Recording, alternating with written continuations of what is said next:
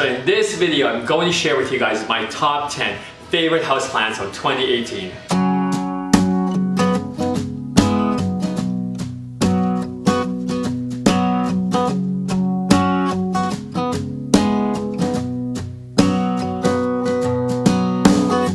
Hey guys, what's going on? Welcome back to my channel. If this is the first time we're meeting, my name is Christian, also known as the Crazy Plant Guy. I mostly do plant videos on this channel, so if you have not hit that subscribe button, be sure to do it. Also follow me on Instagram at Crazy Plant Guy. So yesterday when I was cleaning my place, I decided to count all my plants, and right now I have about 98 of them. I had more a couple months ago, but I remembered I gave them away to a local plant swap, so I only have 98. But with that said, I also wanted to figure out which of these guys would be in my top 10 favorite houseplants. So I thought about it last night and I figured, you know what, let's do a video for you guys. So we'll do a countdown of my top 10 favorite plants. We'll start with the number 10, which is the, ta-da, the ZZ plant. So this guy, I actually just posted this guy on my Instagram today, and the reason why I like this guy is I think he is underrated, first of all, but he is so easy to care for and he's strikingly beautiful. Obviously you guys know he's got these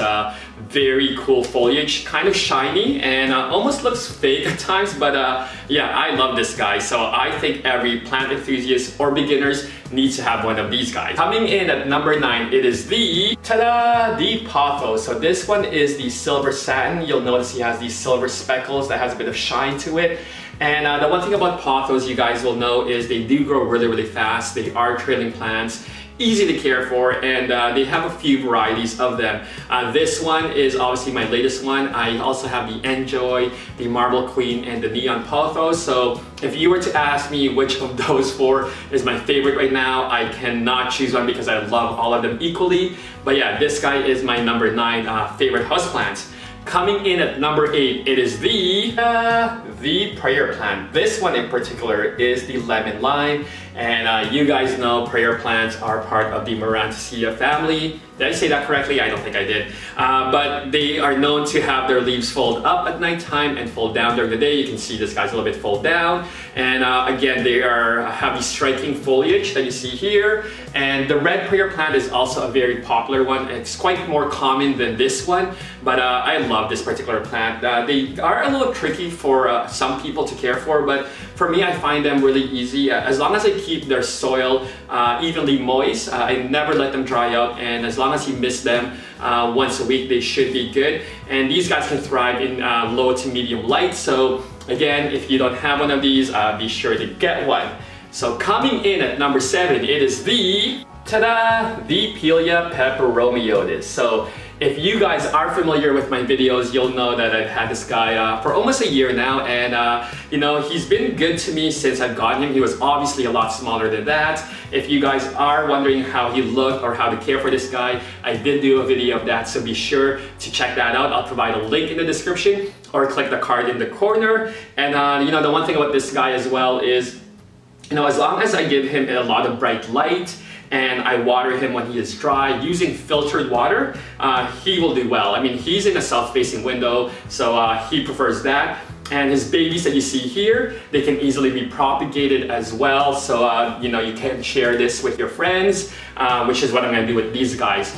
Also, if you're wondering where I got this propagation station, I'll provide a link in the description below because I keep getting asked where I got him. So if you want one, be sure to check that link out. So yeah, this is my number 7 favorite houseplant. So coming in at number 6, it is the, ta-da, the Sansevieria whale fin, or shark fin, whatever you want to call this guy. But this guy is my favorite Sansevieria, obviously, but he comes in at number 6, and that's because you guys know snake plants are so easy to care for.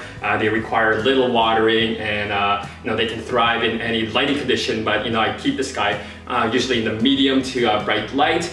But he's so cool, you know, so simple, yet he makes such a big statement. So this guy is one of my favorites. Obviously he made it he made a top 10 cut, coming in at number 6. So now at number 5, it is the, ta-da, the spider plant. So if you guys are familiar with my Instagram account, you'll know that this guy is a popular houseplant of mine, and obviously there's a reason why. First of all, they are easy to care for, and you know, they mean a lot to me because growing up, my grandpa had a lot of spider plants, so this was my childhood plant.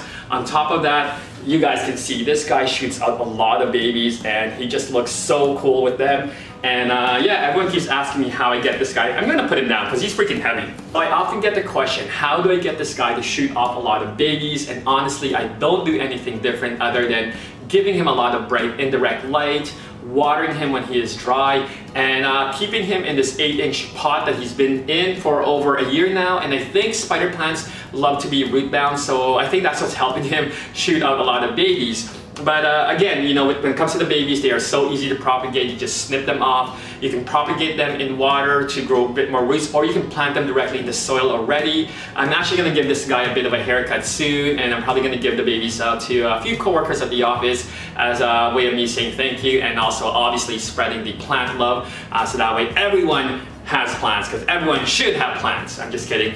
But coming in at number 4, it is the, ta-da, the rubber plant. So you guys can see why this is in my top 10 favorite houseplants. Coming in at number 4. He's slowly been climbing up the ranks since I got this guy. Obviously this one's the variegated kind. I also have the burgundy as well as the ruby one, but this one is so cool because his leaves just look like, you know, watercolor art has been splattered on it, and they grow pretty quickly as well, as long as you give him a lot of bright indirect light and water him when he is dry. But yeah, the rubber plant's so cool. If you guys are wondering how to care for this guy, I also did do a video of rubber plants, so be sure to check that out. I'll provide a link in the description below. So coming in at number 3, or we're gonna get to my top 3, and this one was tough for me because it kept bouncing around which one would be my number 1, 2, and 3. Even this guy, I thought, you know, he would be my number 3 spot, but you know, after thinking about it, I'm gonna put this guy number 4, and here we go with our top 3. We'll start with the guy coming in at number 3. It is the, ta-da, the string of hearts. So you guys can see why this has become a favorite houseplant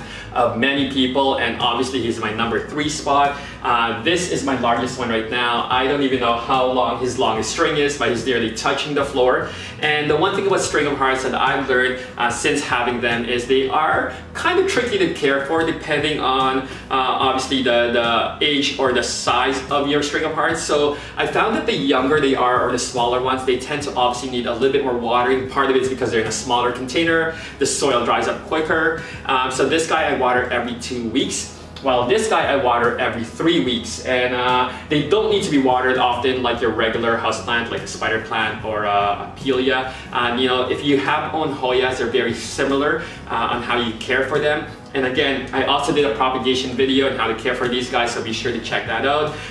But once they start growing, they grow super fast and they grow really, really long as well. So you can easily propagate these guys in water by you know, obviously taking a clipping, removing some of the leaves to create a node, and then putting them in water. But yeah, this guy is my number 3 favorite houseplant. So coming in at number 2, or number 1, again, I debated about these guys really hard, and you know, honestly, there is no number 1, number 2. I like all my plants, okay? All top 10 of them are my number 1 plant, just to be clear. But these 2 I struggled with, but I don't know. Okay, we'll start with number 2, and you guys can agree or disagree with me, which is fine as well. But and coming in at number 2, it is the, ta-da, the Monstera.